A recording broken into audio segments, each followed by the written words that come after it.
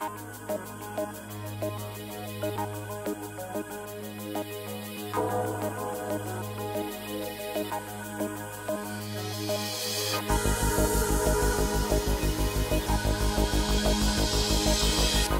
driving the dairy supply chain. Well, joining us today to speak about that, Elaine Vito, Senior Planning Manager at Tillamook County Creamery Association, or TCCA. Well, Elaine, welcome. Thank you, Russell. Elaine, if you would, maybe the threshold question for anybody who is unfamiliar with Tillamook is, what exactly does it do? What are the products that it makes? Tillamook is a dairy-owned co-op. It's about 110 years old. It primarily manufactures cheese, ice cream, butter, cultured, and yogurt under the Tillamook brand name. And we are about 900 dairies, primarily in Tillamook County. We have production facilities in Tillamook, Oregon, and another one in Eastern Oregon, in Boardman, Oregon.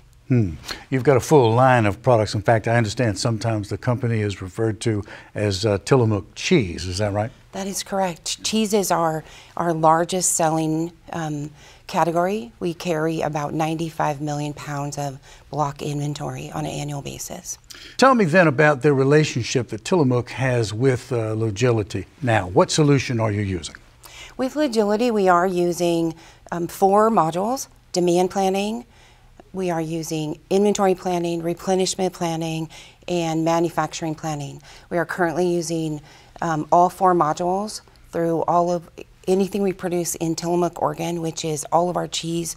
Now, you know, when the company decided to take its offerings, wide array of products, national, clearly that was a great challenge for you and for your team there. As I understand it, that meant multiple manufacturing sites and distribution points. It meant a transformation of your supply chain. Is that right? That is correct. Well, walk us through that. What was the challenge there?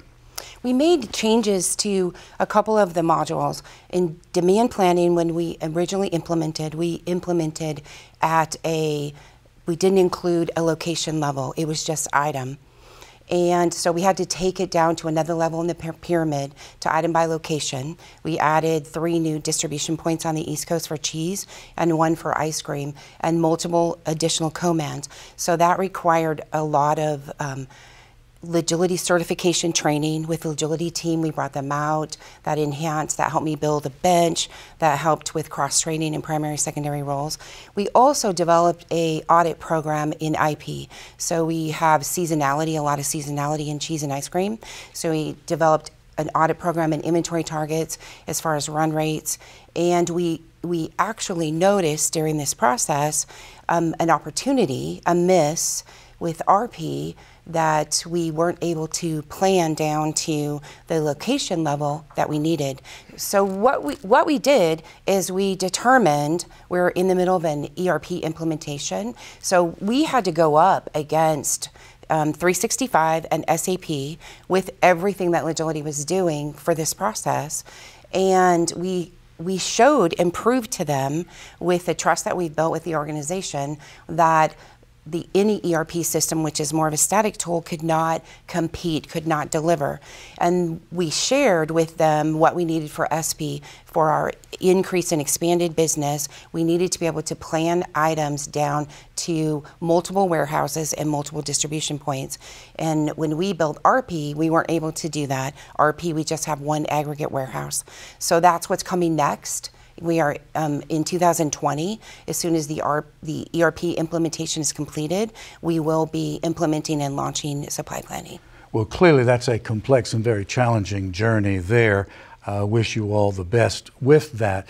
Let's turn to some of the specifics, though, that some of the results that I suppose it's fair to say have resulted from the relationship that you've had with Logility. Let's talk, for instance, about your finished goods inventory turns. Have they accelerated? Well, what I can tell you is on inventory safety stock, that's our hugest return, our ROI, other than fill rate. And We originally were carrying 8+ weeks of finished goods on cheese, and we are now carrying 2 weeks of finished goods on our lowest guaranteed shelf life product, which is a more handheld cheese slices shreds. And on our chunk items, we're carrying 4 weeks. So we've tremendously reduced. We've had a huge return of financial impact on right to our bottom line on our gross margin there for cheese. And we have the ability to maintain that inventory and still maintain in our amazing fill rate. Let's talk about visibility of new items that you have across your production sites. How would you characterize that? So what we're doing now, because we can add the item in our master data in our ERP system and in IP and Legility and in demand planning, we can pipeline fill, so we can have control of the forecast. And as far as the safety stock that's required at all of each distribution point, and as far as the manufacturing point, the minimum run quantity, right? So the ROQ is. So with that being said, that has provided us with the sustainability we need to maintain those low inventories. Budgeting, forecasting, what would you say there? What I would say is, prior to Legility, and it's taken me a couple of years to build that trust with our sales and financial team, we were not. We operated. There were 3 sets of numbers, meaning sales had a forecast and a budget, finance had a forecast and a budget, and so did supply chain. Now, everything, all the data, because of the consistency and the trust that we've given, is all done in Legility. So there's one forecast, there's one budget. We're doing all of 2020 budgeting right now in DP and manufacturing planning. We're running all the scenarios there.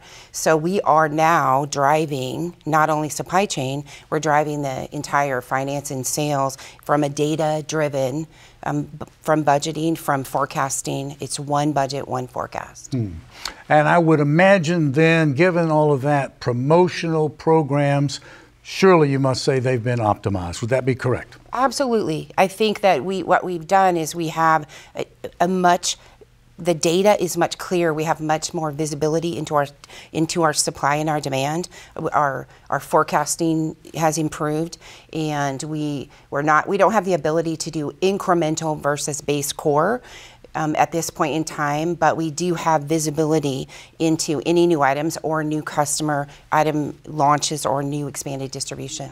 Well, that's great news. Clearly you are on a very interesting journey. Wishing you all the best as you go forward. Elaine, thank you so very much for finding time to speak with us today. Thank you. Thank you for having me. That's Elaine Vito, Tillamook County Creamery Association, speaking with us today about driving value in the dairy supply chain. Thank you for watching.